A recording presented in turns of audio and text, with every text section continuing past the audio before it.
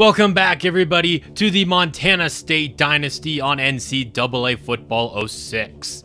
We had two players visit us in last week's loss. First, wide receiver Josh Johnson, he just gave us a soft verbal, but we did move to number one on his list. Meanwhile, nothing has changed for strong safety Travis Thompson. Of course, we got the biggest game of the year now, taking on our biggest rival in the Grizzlies. Their starting quarterback, Mike Hall, injured and out for today's game, so they're going to have a true freshman quarterback out there. We did lose to a true freshman quarterback, backup quarterback, last week, so we got to take him seriously still. We learned that the hard way against Sacramento State a week ago. We are unfortunately on a two-game losing streak after starting off the season 9-0. Big upset against Portland State, and then last week Sacramento State beat us. Now we are unranked going into this game. Meanwhile, Sacramento State is up at number 22 now, which is where we were before we lost to them in that game. So now in Missoula, Montana, the Grizzlies are having a rough season. They are 3-7 thus far, but honestly, after the last 2 weeks, I got to take them seriously. They could definitely beat us. I don't know how we got to 9-0 and then just fell off a cliff, but that's exactly what we have done. A big thing here, we just can't turn the ball over. I think if we avoid turnovers, we have a good chance at winning today's game. We're going to win the coin toss, and we choose to defer. Here's a direct snap to Hera, and he's going to take it on first down, gets tripped, but moves the chains with the first play from scrimmage.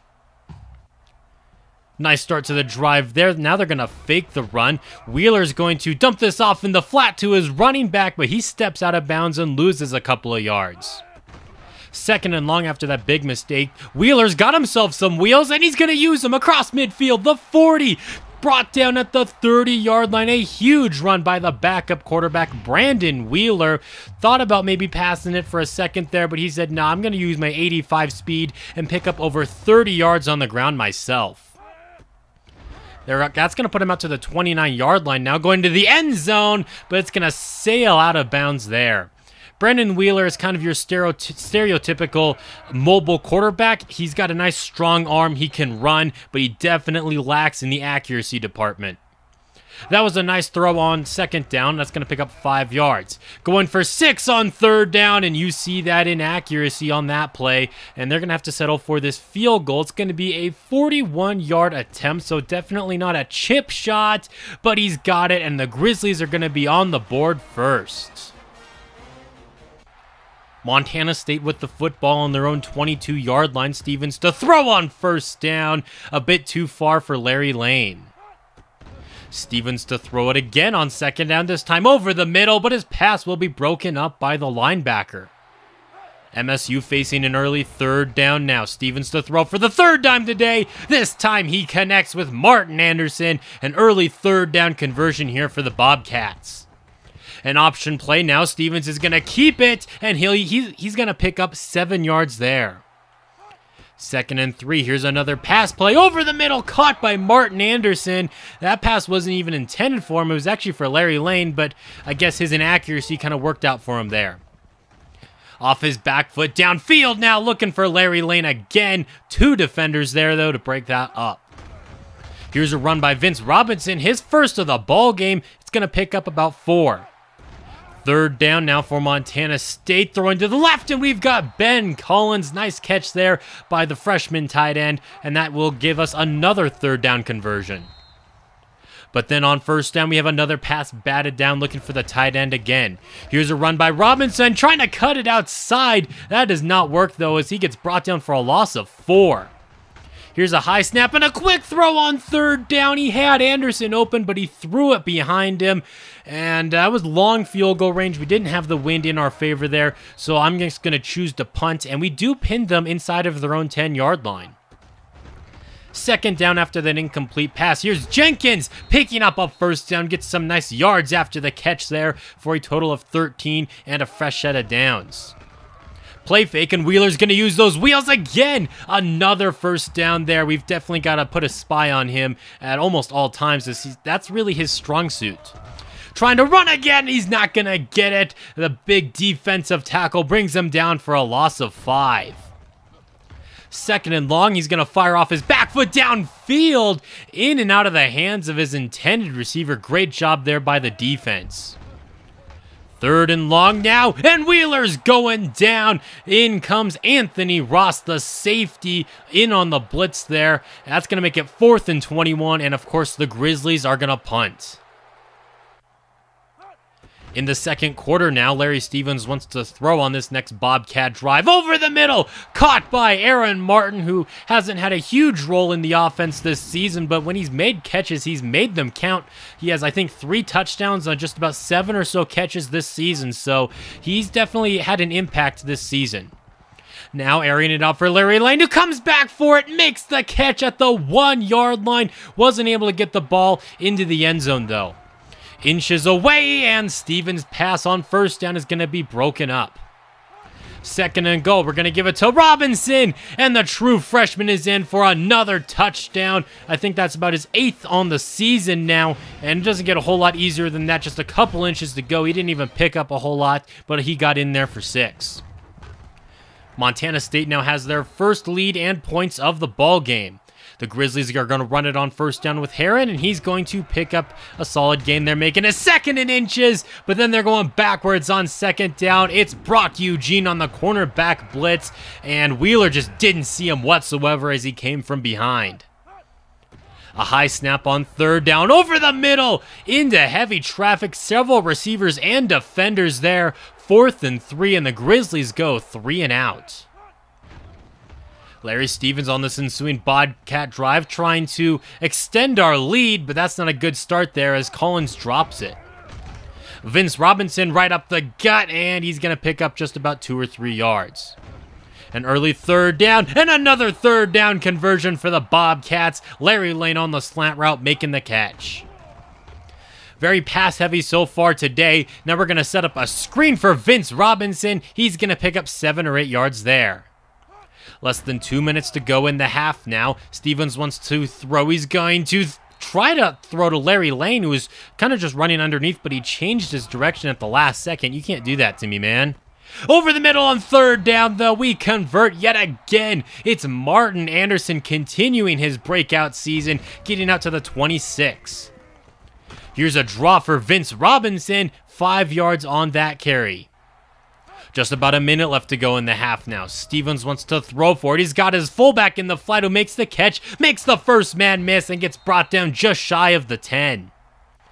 Our 8th first down of the game already now. Stevens to throw underneath. He's got Lane who turns it upfield. Touchdown, Montana State. Larry Lane has had a spectacular sophomore campaign this season, and he's in the end zone again for what, I mean, could have been his 2nd touchdown. Obviously, it's only his 1st.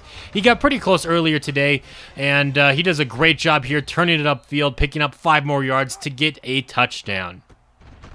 Only 30 seconds left to go in the half. Wheeler's going to run here. He's going to pick up about 9 yards, and the Grizzlies are going to use their first time out.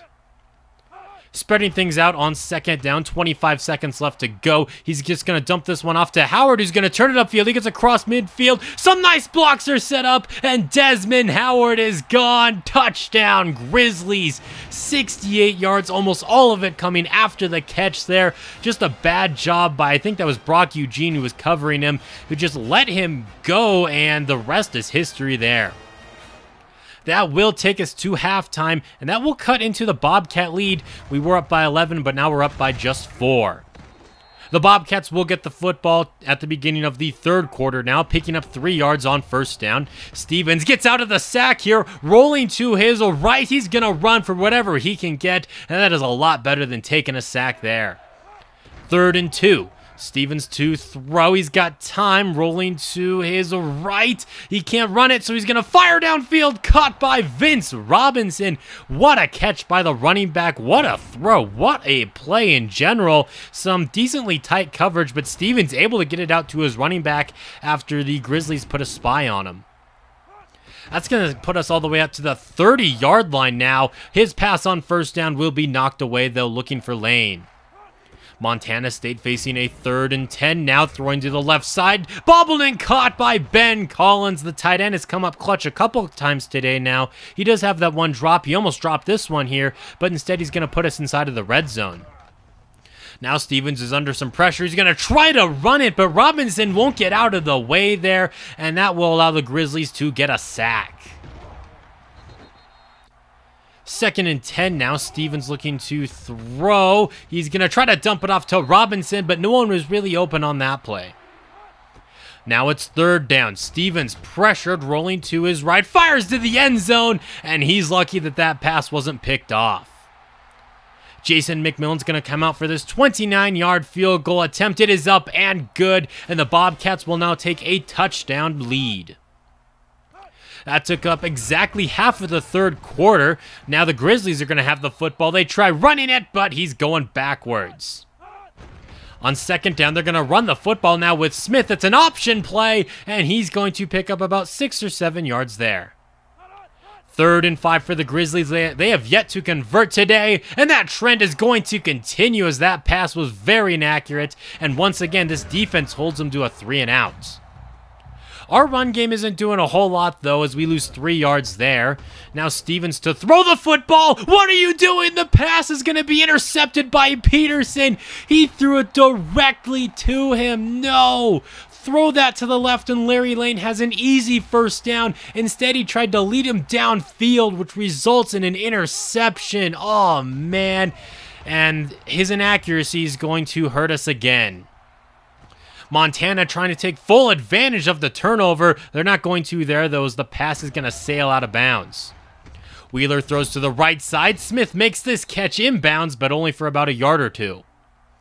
Still yet to convert on 3rd down today. Wheeler's got time in the pocket, going for 6, and he's got him. Touchdown, Desmond Howard.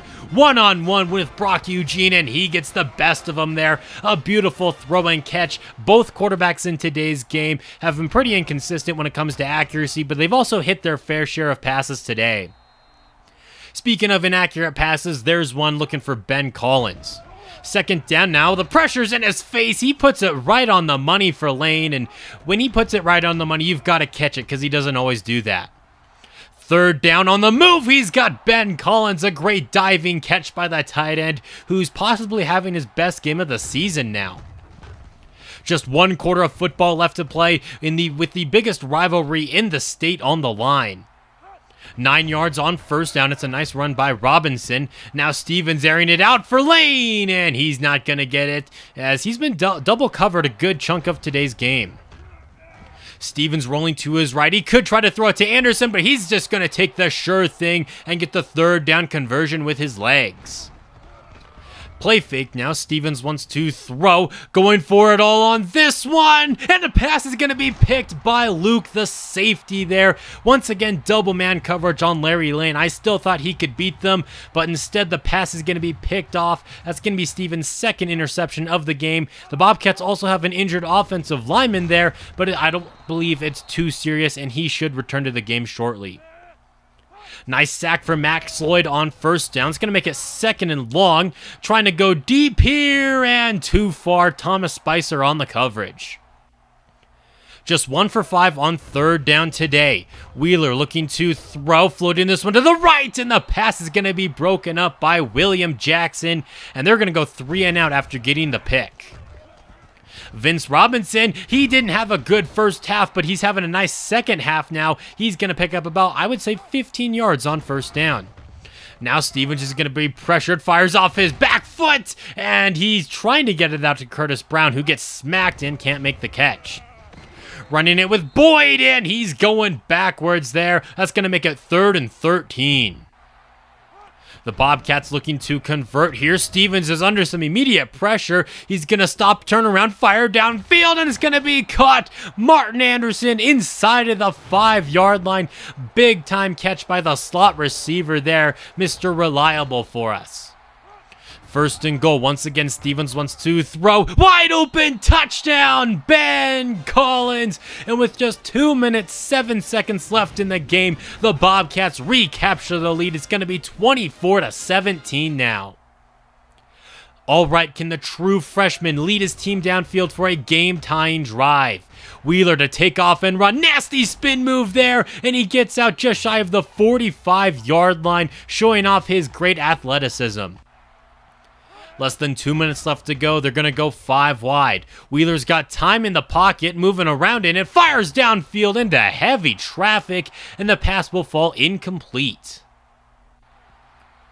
On second down, now he looks to throw the football again, this time quickly to the right side for Cook. Some nice toe drag swag, picks up 5 yards. Now, looking to convert on third down. They're not going to get it as Wheeler is going to be sacked for, I think that's the 4th or 5th time today. This time, Pat Hadley getting in on the action. They've got to go for it on 4th and 12. Wheeler looking to throw to the right side, and he's got Jenkins for a 4th down conversion, keeping the game alive now for Montana. In Bobcat territory now with less than a minute left to play. Brandon Wheeler wants to run it, but he's only going to pick up 2 yards. Nice tackle by Nick Brown. Once again, spreading things out. In the pocket, he's going to throw this to the right side. Jenkins, he got a foot in bounds, and they're all the way down to the 7-yard line. Goal to go now for the Grizzlies. Wheeler wants to throw yet again. He's going to go back across his body, and that's going to be incomplete as he was out of bounds. Second down, it's a play fake, and he lost the football. Kirkpatrick with the strip sack, but the Grizzlies are going to jump on top of it. They did lose 3 yards there. It's 3rd and goal. No, they've just converted on 3rd down once today, and the pass is dangerous, and it's going to fall incomplete. 4th and goal, and of course, they've got to go for it. Wheeler looking to throw. Now he's looking to run for it right up the middle, and he's not going to get it. The Grizzlies only have 1 timeout left, so that should do it for this game. Marked just 1 yard shy of a touchdown, and this Bobcat defense is going to hold. All we have to do is run out the rest of this clock, and that's what Vince Robinson's going to do. A big run, his biggest of the ball game so far. I was fully prepared to take that for 6 and just run up the score. They did get the stop on him, though, but we are going to win this game 24-17.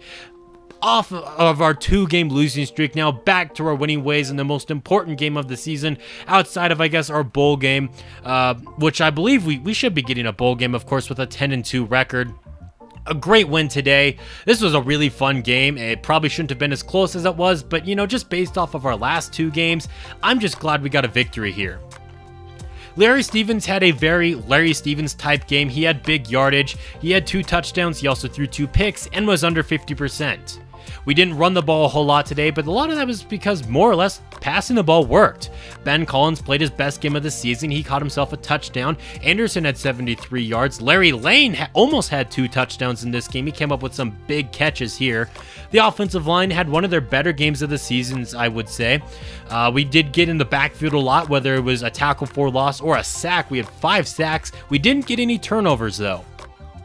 Unfortunately, Josh Johnson has committed to Purdue, so he's not going to be coming here. And same goes for Travis Thompson. So we went after a bunch of guys with the in-season recruiting, but ended up only getting one in cornerback Eddie Fine.